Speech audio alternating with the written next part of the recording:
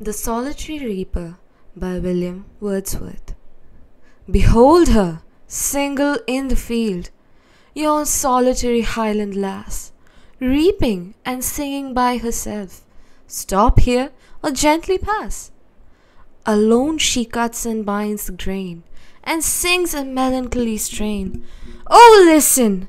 For the vale profound is overflowing with the sound.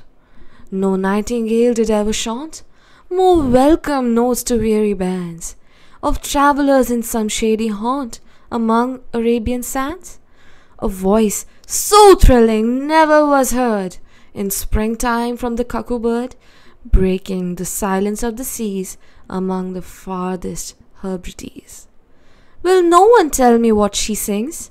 Perhaps the plaintive numbers flow for old unhappy far off things and battles long ago? Or is it some more humble lay, familiar matter of today, some natural sorrow, loss or pain that has been and may be again? Whatever the theme the maiden sang, as if her song could have no ending, I saw her singing at her work and over the sickle bending.